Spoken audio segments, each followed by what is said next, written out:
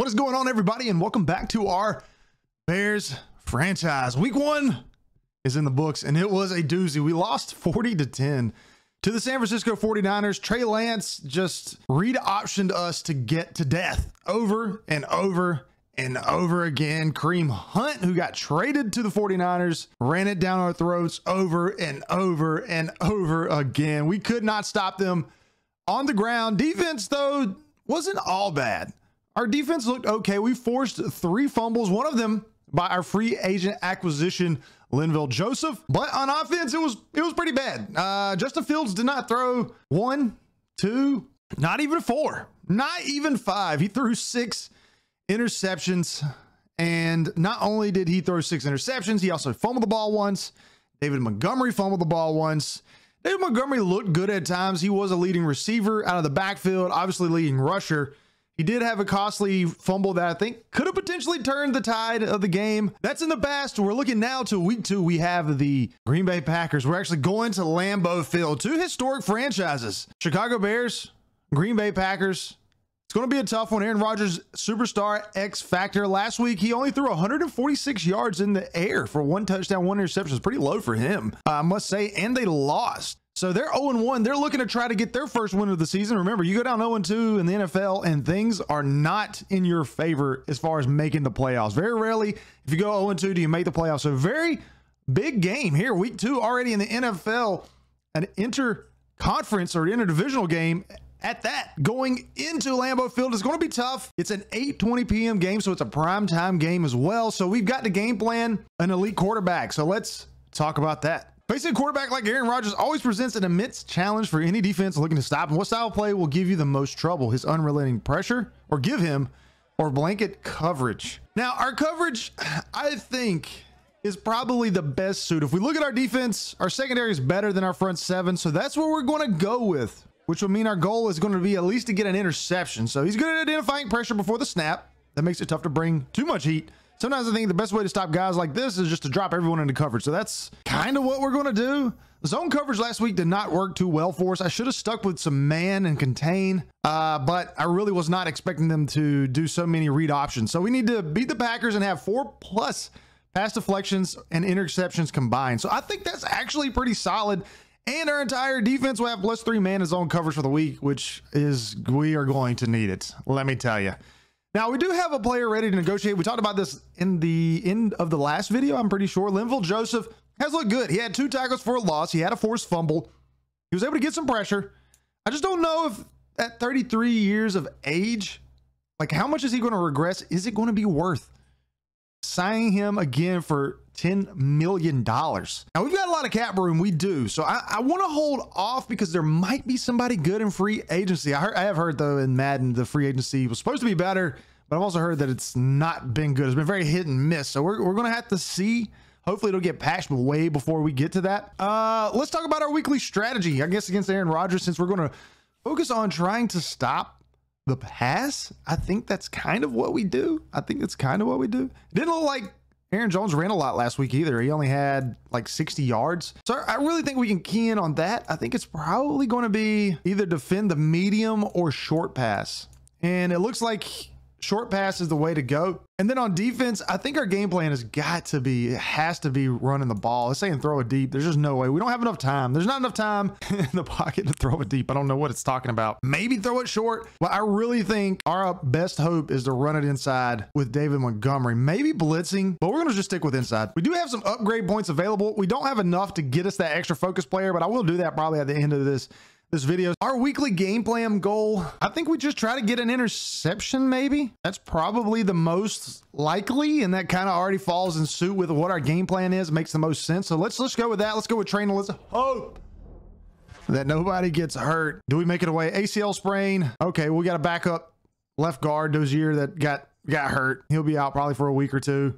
On defense, this is where it matters the most for us. We are good, thank God. Eddie Jackson actually had a good game last week. He had 11 tackles, and that's what we need out of him. We just need everyone else to step up to the plate, specifically that front 7. We are just getting destroyed, and our fullback gets an upgrade. It's just what we want. Now, Blossom game had a pretty clutch, I think, 3rd down catch last week, a little shoestring catch that looked pretty good, helped extend the drive. I don't think we really got much out of it, but you know, he is somebody that has the ability to catch out of the backfield at that fullback position. So we'll have to keep an eye on him. Maybe he's somebody that we can utilize in the passing game. So for prospects, we are starting to get some things uncovered here. Not a whole lot. We are getting some guys. And the one that sticks out to me the most right now is going to be our outside linebackers here. So Carlos Cox and Donnell Blayton. Now, we don't have anything on Carlos Cox yet, but Donnell Blayton has a B pursuit. So I mean, so that's pretty decent. 6'4" linebacker, 253 pounds, out of Washington, 21 years of age. Top fit is the Cardinals, Saints, and Bills. Says he delivers bone crushing hits. A savvy defender with ball in the air, has a high motor, often looks to rip the ball from runners, so that's good. Maybe he can get some turnovers, has a swift arm over move in his arsenal, so it seems like he's pretty good. He's fast, athletic. He can rush the passer is kind of what it sounds like. His acceleration solid to good. Agility's decent to solid. Change of direction good to great. Jumping is great to elite. Speed is good to great. So yeah, he's okay. He's not as good as I actually thought he would be. So impact blocking speed, we'll have to keep an eye on him. He's somebody to definitely watch, but athleticism I thought would be a little bit better than that. And of course, we've got edge, we've got tackle players. So I really want to get somebody, an athletic freak. We need to replace that position. It's going to be big, but without further ado, let's get this started. We've got an tough game. 87 defense, 84 overall for the Green Bay Packers. This is going to be a tough one. It's not going to be easy. So let's get it underway. All right, here we are at Lambeau Field, Sunday Night Football on Floopy Television. We've got Justin Fields going up against Aaron Rodgers and the Green Bay Packers. Defense led by Devondre Campbell had 10 tackles yesterday or last week. We see Justin Fields there, David Montgomery. How can this offense be any worse? We might find out. Bears kicking the ball first. Santos getting ready to kick it off. Winds in our face, 8 miles an hour. Kind of a little of a crosswind, but not too much. And kind of a new look Green Bay Packers offensive team here. Of course, you got AJ Dillon, who can just basically run over anybody. See Aaron Rodgers, 19 for 29, 146 yards through the air, 1 touchdown, 1 interception. That might be the only interception Aaron Rodgers throws all season. He throws less than 5 usually, so the odds are not looking good in our favor. So here we go. Aaron Rodgers in the shotgun. Jones off to his left, and that's going to be handed off to him. He's looking to run it right up the middle, a huge gap like we saw last week. We'll move Eddie Jackson over here in the middle, see if they're going to run it. No, they're not. A little screen action. That's thrown. Oh my God, Aaron Jones wide open. We blitzed, and they made us pay for it. 27 yards to the outside. Brisker with the tackle. Play action here. Where's he throwing it? Oh my God. How can we not get to that? It's a good little live pass by Aaron Rodgers, though, to Randall Cobb for a gain of 21. So 2 passes, both over 20 yards there for Oh, Jesus Christ. Now, that's a typical Aaron Rodgers pass, though, but I mean, how did nobody get a hand on that? I will take field goals all day long. I don't care how long the drives last. I don't care how they get down here. They take it all to the 1. If they kick a field goal, I do not care. We're going to run it. Let's see what oh my AJ Dillon. All right, so here's Justin Fields out there, a 7-play, 75-yard touchdown. AJ Dillon there in the Green Bay Packers offense. Justin Fields threw 6 interceptions last week. That's probably more than Aaron Rodgers will throw all season. Justin Fields, I think we're going to have to rely on him having 200 yards passing. Where's our blocks going? Montgomery picks up 3, 3rd and 5. But yeah, I think we'll have to worry about Justin Fields. I think 200 yards, 250, you know, real high completion percentage, and just dinging and docking it until we can get pass protection the way we need it to be. And that's, we got hit right when we threw it. I do like how you can still get the pass off now this year, and the ball is kind of just inaccurate, which changes the route of the receiver. I do like that. I think that's a nice change. That makes things a little bit more realistic. We did force 3 fumbles last week. Maybe that's something that can help us gain a little traction on the offense. Get a fumble here inside opponent territory. Nice little conservative catch for Robert Tonyan, who does not get the first down. Okay, we might have an opportunity. This kind of looks like a passing setup. And I don't know what that was. That was a weird, with the offensive line. They all broke off to the left like it was a screen. First and 10, ball on the 48. Aaron Rodgers having no problem moving the ball against this Chicago Bears defense. Linval Joseph hurt again. He was a little hurt, I think, last week.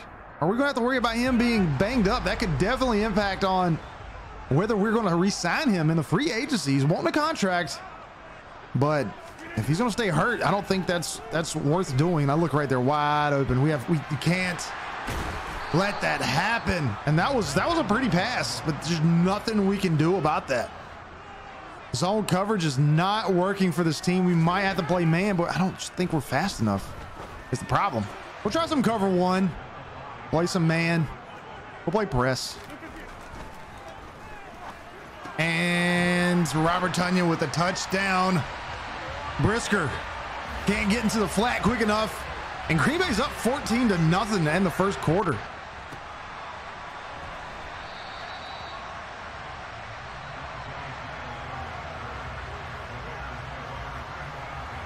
Did he just knee that at the one? Okay, 99-yard drive coming.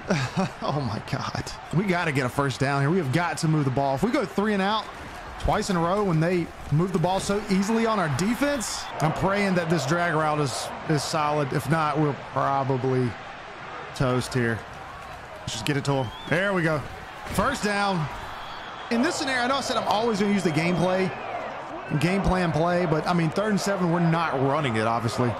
So we're going to pass it. That'll be the only time that I don't choose that. So Komet might be open. I'm not entirely sure. There we go.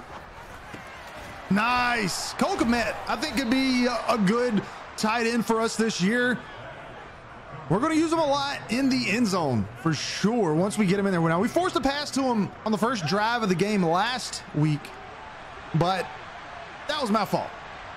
Really trying to take time off the clock here. There we go. That's a good run. And our game plan was to run it in between the tackles. So that's what we're doing. And we're going to run it here with Justin Fields. That's all day and go out of bounds.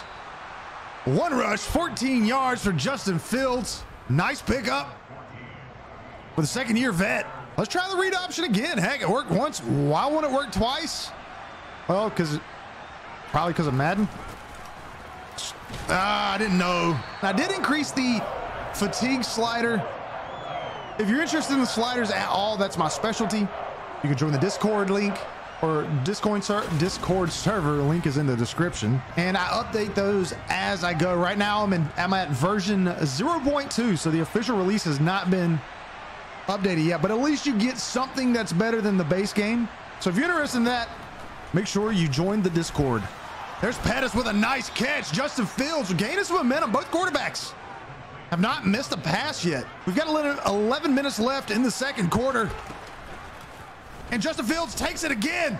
Gets another first down and slides at the 11. 2 rushes, 30 yards for Justin Fields. I really wish there was a way for us to check fatigue. And I thought that was a cool thing that they gave us. I really hate that they got rid of that. Now, we can't get a first down without scoring a touchdown. And I probably would love to get in there. How was that not a touchdown? David Montgomery chugging forward. Maybe we try the read option. Maybe this is the way to go. We'll see if this DN crashes down. If he crashes down, we're running it. No, he doesn't. Montgomery gets the touchdown. Chicago Bears, our first offensive touchdown of the season. I'm worried at the ease at which the Green Bay Packers have been able to move the ball down the field on us. But at least we know we can rush a little bit.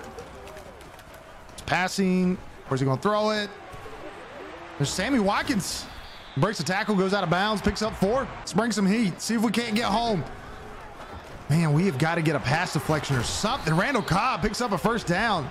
The good news is the Packers are having a tough time running against us.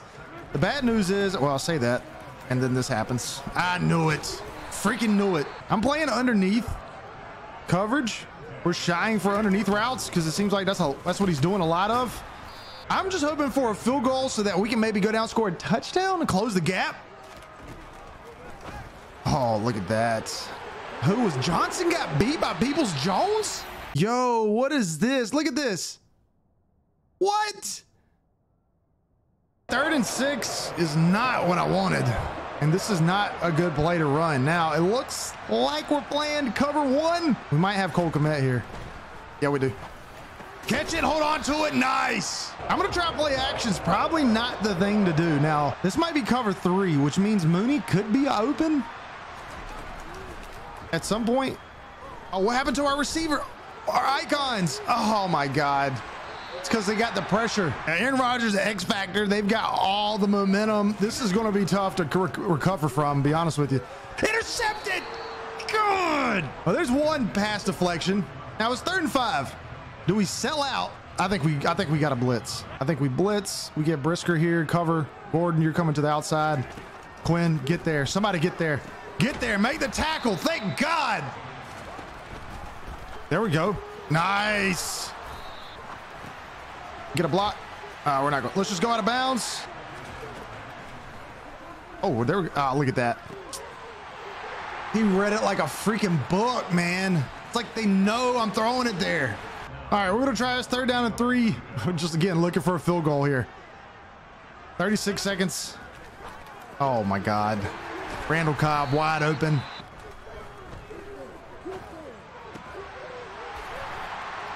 Really? Really? Oh, that was a nice run. I'm gonna call a timeout. 15 seconds. We need points.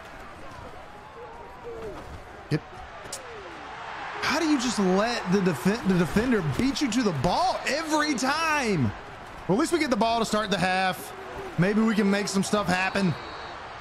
I mean, we already thrown 2. I've thrown 8 interceptions this season already. Cole Kmet with a nice catch. I'm going to try Darnell Mooney here. We're going to just see. Oh my God, played it perfect. This is my problem with wide receivers right now, man. Defense is great. Like, that's a cool defensive play, right? But why? Darnell Mooney turns, you spot the ball, you come to the ball. You don't backpedal like you're going out of bounds.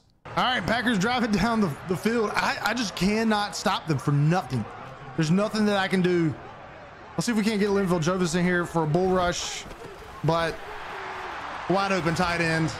We're going to have to clean the entire organization up after this season.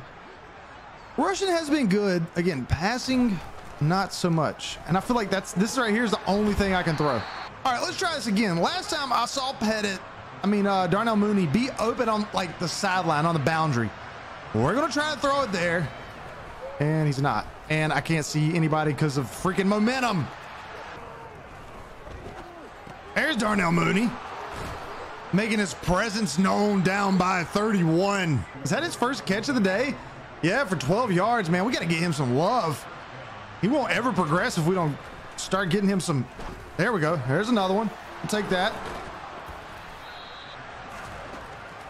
Oh, wide open, and I threw an interception. He's wide open. There we go. Finally something.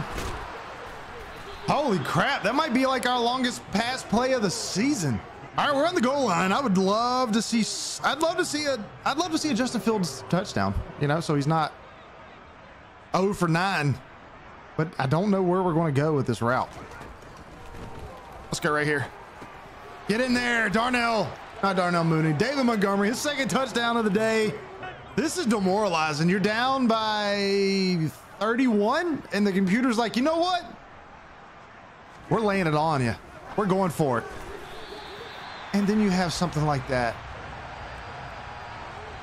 This dude literally catches it with the backside of his hand. Like literally. He catches this ball. This is simulation football. And he catches it. Not to mention our 2nd round defensive back doesn't even attempt to bat it down because he don't see it. If they throw it out of this 3rd and 9, letting clock run off, I will literally throw my computer.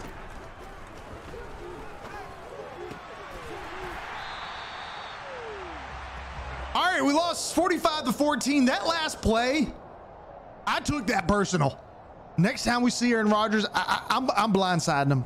I took that personal. He threw 365 yards for 5 touchdowns. I'm putting out a bounty for Aaron Rodgers. All right, so our left guard, Cody Whitehair, did get to develop, so that's good. Good for him. Good for Cody. So we'll increase him.